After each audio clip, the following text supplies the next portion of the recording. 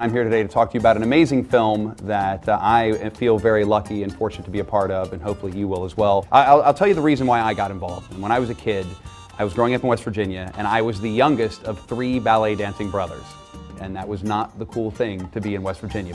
Shocker, I know.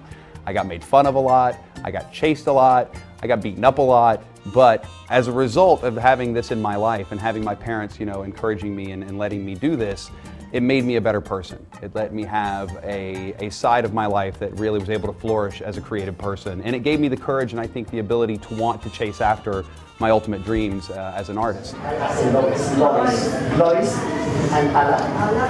Stand next to each other, please.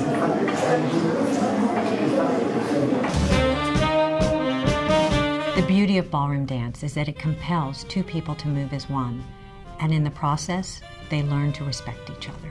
I produced Take the Lead, starring Antonio Banderas, which was inspired by the true story of Pierre Dulaine, the world-renowned ballroom dancer who went into the public schools of New York to teach inner-city kids to ballroom dance. Perhaps you saw his program documented in the film, Mad Hot Ballroom.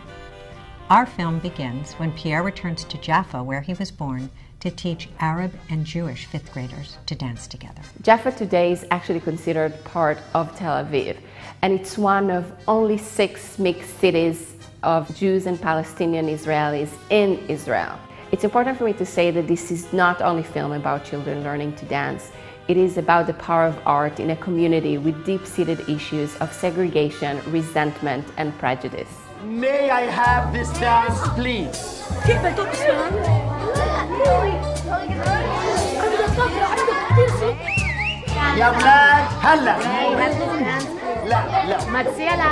This is a social development program and not trying to teach the children to go on Dancing with the Stars or to become champions. But they will remember the escort position, thank you partner. These things are the manners they will take with them for life. Pierre taught a 10-week program building to a final competition. In the beginning, the children were spitting on each other and pulling down their sleeves so their skin wouldn't touch. By the end, they were holding each other, touching each other, respecting each other.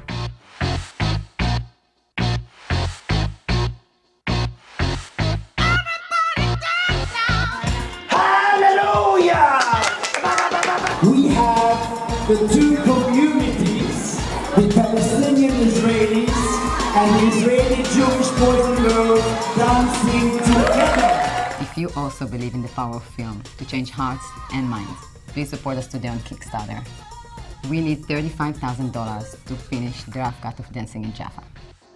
Please help us finish our film and share Pierre's message that if we can change the children, we can change the future.